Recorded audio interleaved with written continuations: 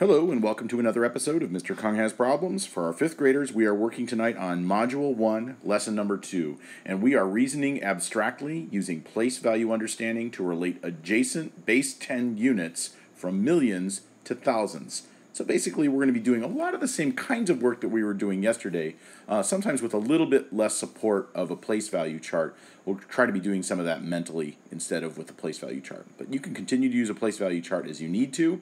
We're going to take a look at a few problems tonight, and hopefully this will get you started with your homework. Let's take a look at problem number 1. The directions could not be simpler. Solve. Okay, I'm going to take a look at 1E and 1F. When I look at 1E, I see it's the number 2.4 multiplied by 100. And I'm thinking to myself, when we multiplied by 10, every single one of these digits became a place value to the left. In other words, the ones became tens and the tenths became ones. We multiply by 100, I think every single one of these digits is going to have to move 2 places to the left. So I think that means that my 2, which is 2 ones, is going to have to become, let's see, 2 tens, 2 hundreds, 2 hundreds. Okay, and my 4 tenths is going to have to move 2 place values. Let's see, so that's tenths becomes ones becomes tens. So let's see, that's 4 tens. So if that's 2 hundreds and 4 tens, we have 0 ones. Hey, I think we've got it. So let's see, 2.4 times 100 is the same as 240. So first thing I want to look at is I multiplied it by 100, so I want to make sure my answer got bigger. I went from 2.4 to 240. Yep, it got a lot bigger. The digits are still the same, and it looks to me like every digit that I originally had moved 2 places to the left. It used to be 2 ones, and now, boom, it's 2 100s. And it used to be 4 tenths over here, and now it moved over 1, 2, and it became 4 tens. So I'm pretty sure that that's right. Now let's take a look at the second one, which is more difficult. 1F. We have 24, and this time we divide by 1,000.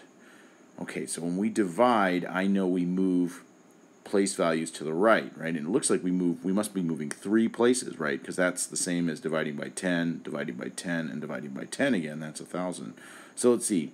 My 2 used to be in the tens place, and it's going to move over 3 places. So it's going to move to the ones place, and then to the tenths place, and then to the hundreds place. So let's see. Where is the hundreds place? Oh, that's right there, right? That's 2 hundredths. And my 4, which is in the ones place, is going to move to the tenths place, then to the hundreds place, then to the thousands place. So it's going to be right there. So again, let me just check my thinking. Sorry, I got a little carried away trying my zeros there.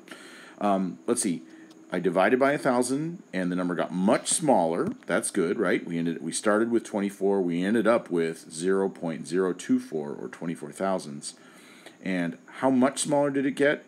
Well, it used to be tens. It used to be 2 tens, and we moved it over 1, 2, 3 places.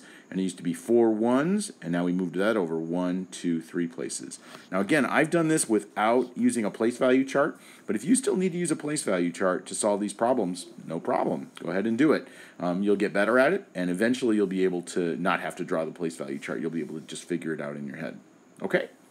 Excellent. Let's take a look at the next problem. Problem number 3. Find the quotients. This time I'm just going to do 3a. 16.5 divided by 10. Wow, 16.5 divided by 10. Well, let's see. When we divide by 10, we're going to move every digit 1 place value to the right, meaning 1 place value smaller. So 110 is going to become 1 1. And let's see, 6 ones is going to become 6 tenths. And 5 tenths is going to become 5 100ths. And that, I think, is going to be our answer. Again, let's think through our process.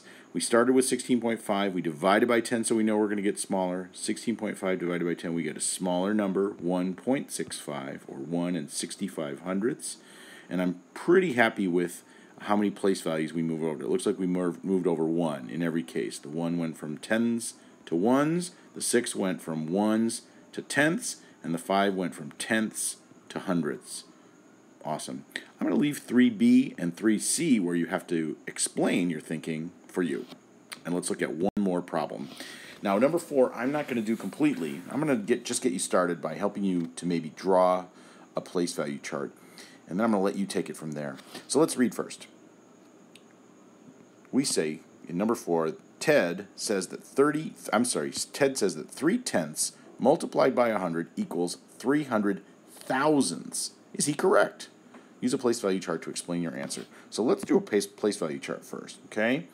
Let's see. I'm understanding here that we need everything down to thousands. So let's see. I'm going to draw here. I'll get my big decimal, and I know we need tenths, hundreds, and thousands over here, right? And then we need ones, tens, hundreds, thousands, maybe 10,000s, who knows, maybe 100,000s. I'm just going to do a quick sketch of what these are. That's ones, tens, hundreds, thousands, 10,000s. Okay, and on the other side I have tenths, I have hundredths, and I have thousandths. Awesome. So what I'm going to do to get you started here is I'm just going to plot out what I think this number is. 3/10. 3 in the tenths unit. Ted says that 3/10 multiplied by 100 equals 300 thousandths.